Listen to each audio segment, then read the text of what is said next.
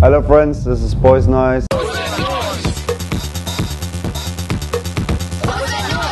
Alright, welcome to Chicago.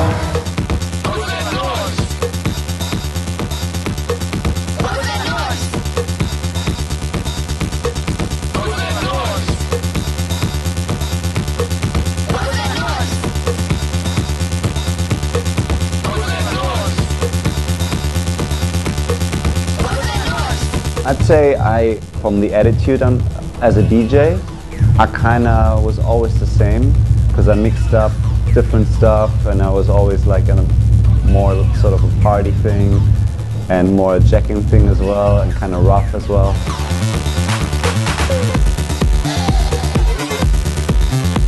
When I started off back then, I never thought of being like a huge DJ making money, so what I did was mostly like mixtapes, gave it to friends, and when I was a warm-up DJ, you play like more deeper stuff as well. So I have a lot of like those early days of house, like US house, Chicago house, and then some Detroit stuff as well, like underground resistance, you know.